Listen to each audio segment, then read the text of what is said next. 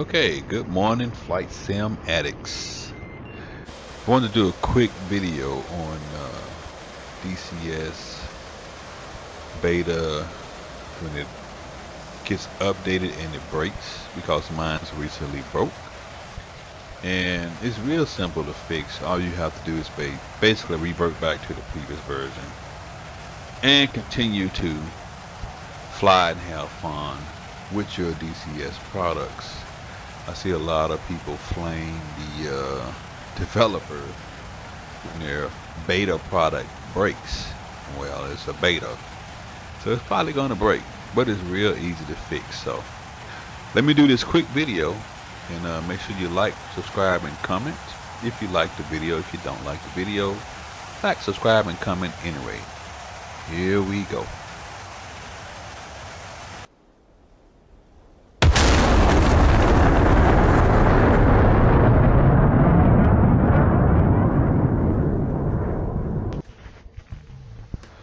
Okay, so this is what I do when I get a update that breaks my DCS beta version of the game.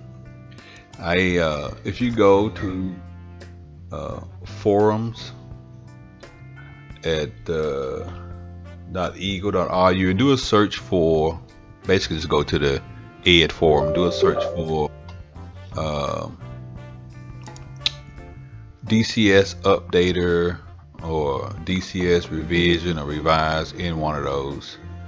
And what I did was just follow the instructions here. You're gonna use a command prompt. You're gonna find out where your DCS install is. If you copy and paste it into that command prompt, and this is gonna walk you through it, the website will. And then if you scroll down on the website, and I didn't do it here, but if you scroll down, it'll tell you the most recent and latest version, and you just copy and paste that into here and run it, and then it'll go and download the latest update, and you'll revert back to the previous version once it's done. But I just copied and pasted this whole line from my installation folder, and then I got the latest version from this website on down. Scroll on down. I didn't do it here, but I just copied and pasted that in here too, and then I ran it, and that's when you get the latest update. So I mean, it takes a while because you got to download the older version, then you got to install it. So it was about a good couple hours to do this, but you know, I was dead in the water because my DCS broke. It stopped working with the latest version or the latest update, which I believe was, what was the number on it? I don't know. It came out on June 7th, so whatever that was. 2.5.5.31917. That's all technical gobbledygook, but yeah. So you know, instead of going on these Facebook posts and flaming people or flaming the developer over a beta product, I mean, sure, you don't want your game broke, but you know, I've been doing project management for software development for, I don't know, about 4 or 5 years, and just about every time they do an update, the shit breaks. Something breaks, something changes. So it's the nature of the beast. You gotta roll with it, or you can just go to the stable version and you won't get the latest update, but at least you have a stable product if the constant break fix scenario doesn't work for you. So I'm gonna come back here after I download this and upload in a couple hours, and we'll see if this actually works to fix my problem. So we'll be right back.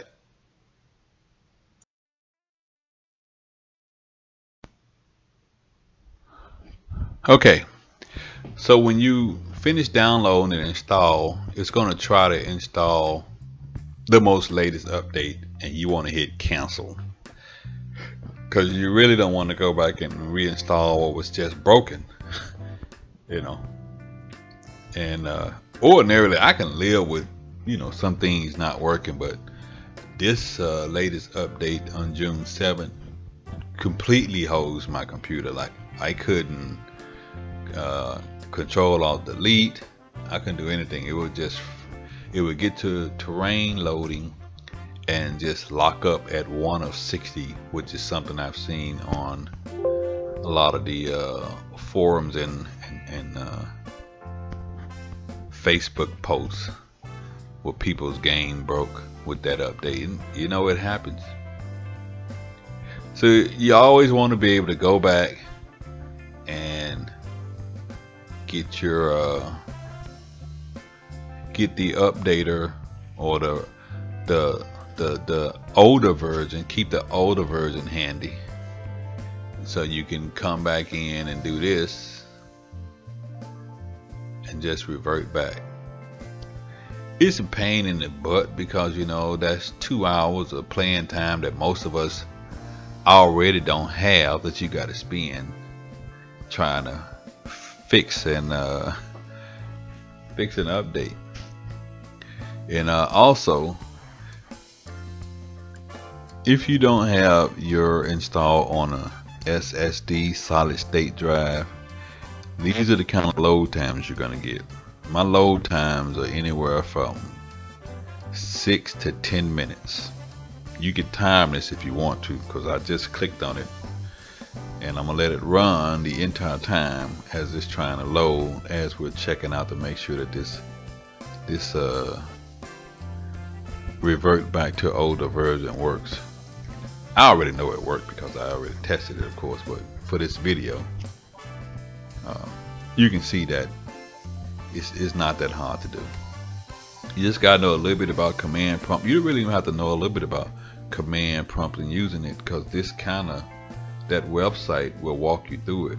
You know, once you get to the updating and reverting DCS world, you can do a search for that on the forums, and it's going to pull that information up, and you just follow the instructions. But again, I know it sucks, it's irritating, but you know, it's like a lot of people say, it's a beta version, man. Beta is beta.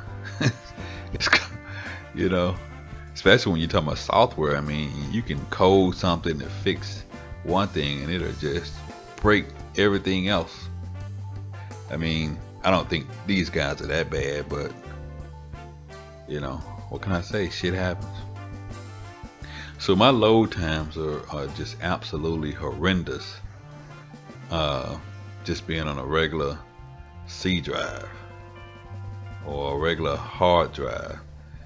So I definitely need to put this bad boy on a solid state drive. I just don't want to go through the problem of having to do all this over, man, because like I say, your flying time is very limited. You know, it takes a long time just to learn how to fly this thing, and then I got these ridiculous load times, and if I want to reinstall and reconfigure to have everything on a solid state drive, I got to take time to do that. And really, I just want to fly like an eagle. That's all I want to do. So, but these load times, it's about, for me, I'm telling you, it's 6 to 10 minutes load time. You know.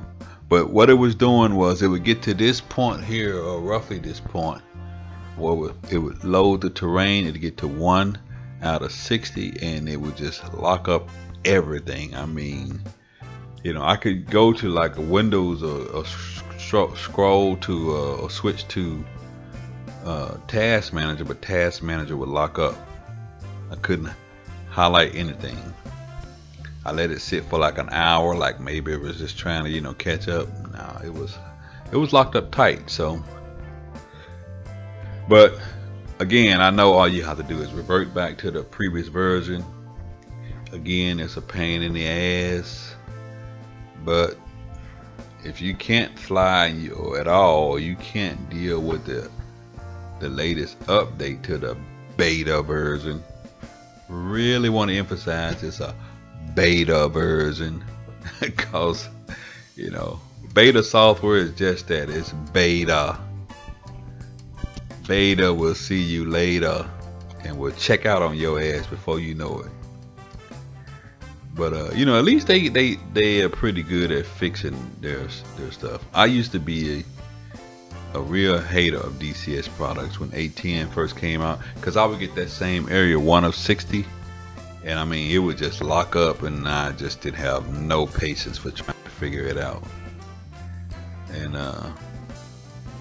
you know, it is what it is, because it was a beta version. Just want to emphasize, I don't know if I said that, but beta will lock up, and boom, there you go. I fixed my problem. I'm running on the older version. I no longer have this sonic boom or whatever the latest weapon was update prior to June 7th, but that's okay. Now the next version, you know, I consider updating it. You know, it's kind of your choice, man. You want to go with a stable version. You want to update every time a new version comes out.